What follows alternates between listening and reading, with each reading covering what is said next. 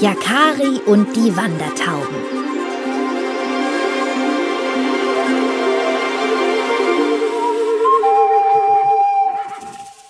Die Sonne war gerade aufgegangen und ich schlief noch, als ein Schwarm Vögel über unser Dorf hinwegflog und den Himmel verdunkelte.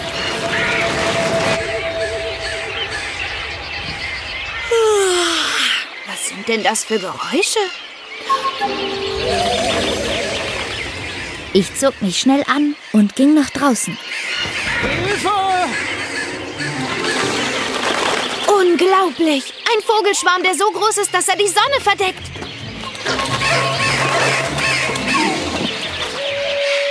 Unfassbar, ich habe noch nie so viele Vögel gesehen.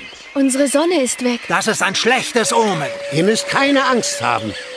Ist das ein Streich der bösen Geister? Und wenn die Sonne nun niemals wieder zurückkehrt? Unsere Leute gerieten in Panik. Einige brachen sogar ihre Tipis ab und wollten das Dorf verlassen. Los, kommt mit! Wir müssen hier schnell weg, los! Beruhigt euch. Hört mir zu, es besteht kein Grund, jetzt die Zelte abzubrechen. Habt keine Angst. Das sind doch nur Wandertauben. Aber der alles weiß, ist das nicht eine Bedrohung für den Stamm? Ich kenne dieses Phänomen. Der Vogelschwarm zieht hier nur vorbei. Wir müssen uns in Geduld üben. Und wie lange wird das noch dauern?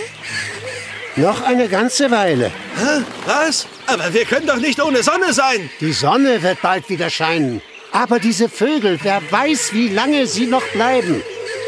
Ein paar Jäger schnappten sich Vogelfallen. Was habt ihr denn vor? Wir wollen Vogelfallen auslegen. Mit diesen Schlingen können wir unsere Nahrungsvorräte auffrischen, damit der Stamm genug zu essen hat. Dann war der Spuk auch schon vorbei und die Sonne kam wieder zum Vorschein. Ich ritt mit kleiner Donna in den Wald. Immerhin ist der Himmel jetzt endlich wieder klar.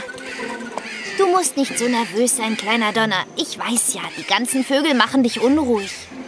Auch wenn es nicht lange dauern soll. Ich find's komisch.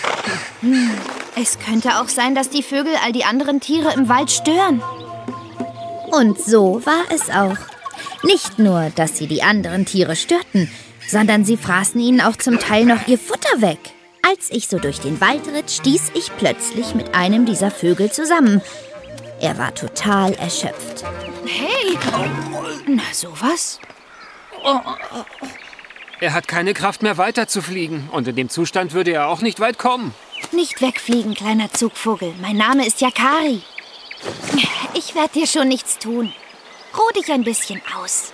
Danke, Yakari. Ja, es ist wahr, ich bin erschöpft. Wir sind jetzt nämlich schon seit vielen Tagen und Nächten unterwegs.